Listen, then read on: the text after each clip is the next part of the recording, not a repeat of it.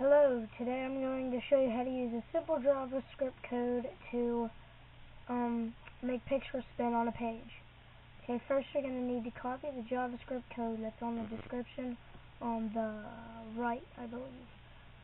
Okay, after you copy this code, go to the URL of any site that you want the pictures to spin. It looks on any site that there's pictures. I'm going to demonstrate on MySpace, YouTube, and a couple other sites. Well, here's where you paste it, up here, and then hit enter to activate it.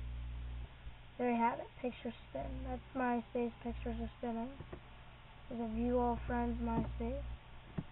Paste the code right in. I pressed the slash mark. Okay, let's not do that one. Green Bay Packers. Show that one.